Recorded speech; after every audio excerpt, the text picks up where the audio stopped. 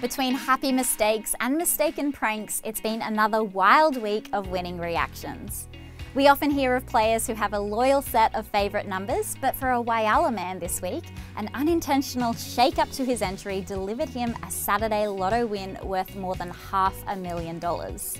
The South Australian explained he usually uses his family's ages and birth dates to mark his entry, but this time there was a mix-up and he marked some wrong.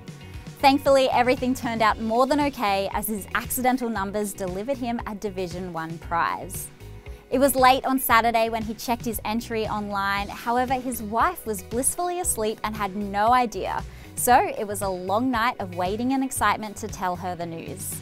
They're now looking forward to making some sensible plans and helping out their kids. An Elizabeth woman also shared that a small slip-up led to her $1 million Weekday Windfall prize. She described her win as freaky, saying she used all her regular numbers except for one which he must have accidentally chosen.